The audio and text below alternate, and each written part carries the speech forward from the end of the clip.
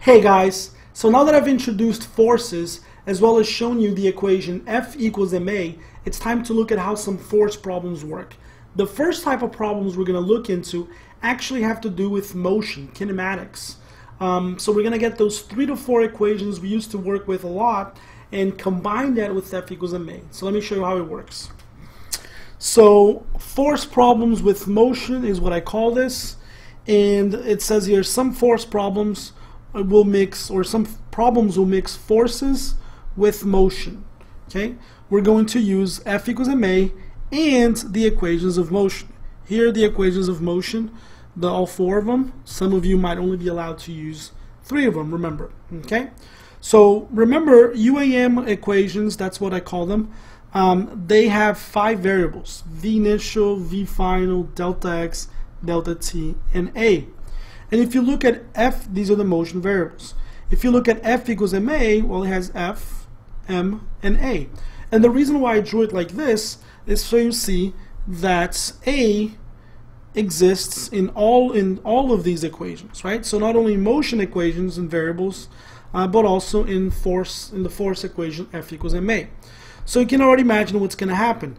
In motion problems, you're going to need 3 out of 5 variables to be able to solve a problem. But now instead, what I might do, or what a question might do, is give you these 2, not give you a third, but then give you these 2. So by giving you F and M, you're going to be able to find A, which means you're now going to have 3 out of 5 here. So you just have to jump around from one to the other. Okay, it's pretty straightforward. Let's do some examples here. So it says a 20 kilogram block accelerates from rest to 30 meters per second in 6 seconds. So I'm going to draw a little 20 kilogram block. It accelerates, so there must be a force pushing it, because I know from F equals ma that if I have an acceleration, I have to have a force. And it's being pulled, let's say, that way, and it goes from an initial velocity of 0 to a velocity of 30 in just a time of just 6 seconds. And I want to know, what is the average force exerted on the block? Now don't worry that it's an average force. Remember, average could also be thought of as a constant force, so it's just F, right? And how do I find F? Well, the sum of all forces in an object equals ma. The only force here is this force pushing forward, plus F. The mass of this thing is 20, and acceleration. Now I'm looking for F, so I have to have acceleration, but I'm obviously not going to get it out of this equation because there's 2 unknowns. So what I'm going to do, I'm going to go to motion, to my 3 equations of motion, to try to find acceleration. Okay, so I already have 1, 2, 3. I have enough variables to figure out acceleration. Okay, the 5th variable here is delta x, and that variable is my ignored variable. So I'll put a little sad face here.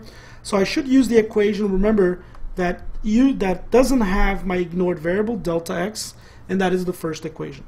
So to find acceleration, I can go here. The final velocity is 30, the initial velocity is 0, acceleration is what I'm looking for, and time is 6. If I move things around, it's 30 over 6, or simply 5 meters per second squared. Now that I got the acceleration, I can just go back in here. F equals 20a, or 20 times 5. So the average force is 100, and that's the final answer. Okay, let's do another one.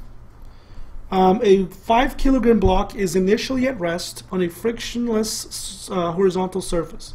So here's a 5 kilogram block.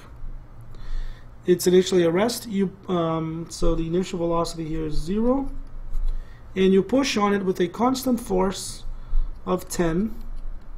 And you do this for 4 seconds.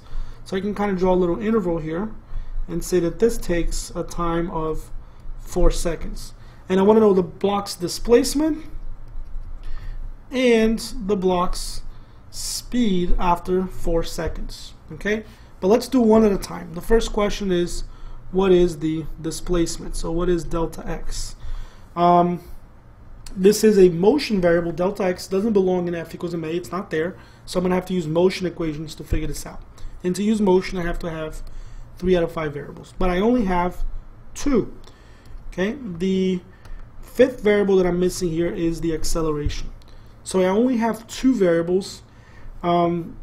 So I need a third one. And that third one cannot be delta x because that's what I'm looking for. The third one's going to be a or v. But if you notice, I'm asking for v later. And I wouldn't have a place to find v anyway. So this variable is going to be my a. And I'm going to get a from f equals ma. So let's do that. The sum of all forces equals ma. The only force here is a positive 10 because it's to the right. It doesn't say that it's to the right, but that's how I drew it, so I'm just going to stick with it. Mass equals 5, and acceleration is what I'm looking for. So it's 10 over 5. The acceleration is 2 meters per second squared. Okay, so this acceleration here I know is 2. Now I know 3 out of 5 variables, and I'm ready to find delta x. This v, I'm going to want it later, but for now it's my ignored variable, this final velocity here, which tells me that I should use the third equation. Delta x equals v initial t plus half of at squared. This goes away, and I'm left with just this. So the final answer is 16 meters for the first part. Alright, for part B, I want to find this final velocity. Part B, final velocity. So part B is this guy right here.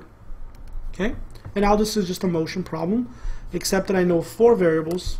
I know that this delta x is 16, so I can just pick whichever equation is easiest. The first equation is easiest. V equals v initial plus at.